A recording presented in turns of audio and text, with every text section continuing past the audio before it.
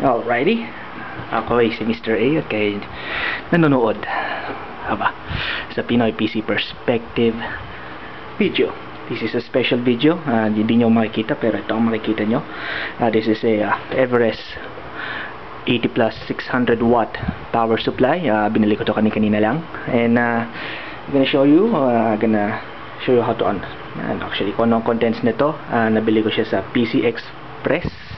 It cost 3,350 pesos, and mukha siyang kakaiba because we haven't seen FSP group here. Di natin alam kung saan yan, pero from research it seems na galing siya sa isang prominent Taiwan company. And actually nasabi ko nga in my Pinoy PC Perspective podcast episode 6 na should I say this, na tier 1 siya, tier 1 manufacturer. So ang FSP ay gumagawa ng mga iba-ibang power supply from other manufacturers. I haven't researched on that, but anyway, if you look carefully in the box, sinasabi rito na from Tom's Hardware there's a seal. Overdrive means that it is designed, or it can also be designed to be overclocked. You see the box is ito yung mga kanyang connectors, the usual 20 plus 4 pin plus 4 for the new motherboards, or actually the latest motherboards, 8 4 pin. This one is for don't know PCExpress for sa mga video card, serial SATA as usually, smart Molex, I have no idea with that, sleeve mesh cables, and the other stuff. It says here efficiency 85 watts. Hindi ko may measure to, but according to some sources like Anantech, it does do what it says. Super quiet. We haven't seen that. I'll test it later. Then that's it. Open it up.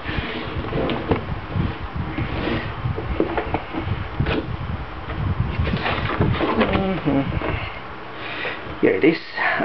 Binili ko is modular, so as you can see, should I say this, one thing na hindi ko pa pala may express in video is this is a heavy power supply. Mukhang mabigat siya. Actually it's hard to carry. Modular to, as you can see. Here's the additional cables. As you can see, pwede mo idagdag. Here's the 4 pin Molex here, some peripheral cables. As you can see, medyo very well made siya. Copper mesh, as said. Serial 88 cables, 8 pin for very high-end power graphics cards, 6 pin for traditional cards. So, here it is. This one, ito yung parang built-in. So actually in-expect ko hindi siya I thought it's sinabi modular, it's as is everybody, lahat ng cables ay removed, but it seems not. So let me get this out. Oh yeah, as you can see, kakaiba ang, this is a blue, color blue, as you can see. FSP group, here's the logo, here's the ano ba to, specs. Usually it's quite detailed kung tutusin. It says a 575 watts, 80% I guess if computed. Kakaiba rin. Usually the power supply sits below a PCB, but it seems that it's hanging upside down. As you can see, ganito siya. Actually maglalagay mo, that's the on and off. So it seems LED, so it will turn on. Okay, 4 pin. Here it is, 4 pins. There's also another set of 6 pins. Wala yung peripheral cable, so you'll have to add that later. Alright, It's here. Nandito yung mga extra cables you want to put.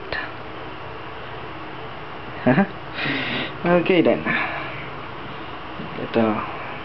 Here's the components inside. So makikita nyo yan. So it says the fan is quiet. We'll test that later. You can see here it is. This logo. Okay, now put this here. Also has a of course cable. So what's this? Ito yung when pan trim sticker and a pot of screws para sa mounting. There's a manual. I'll read this later. So there you go. Yan ang boxing ng Everest 600 power plus. Now let's connect it up.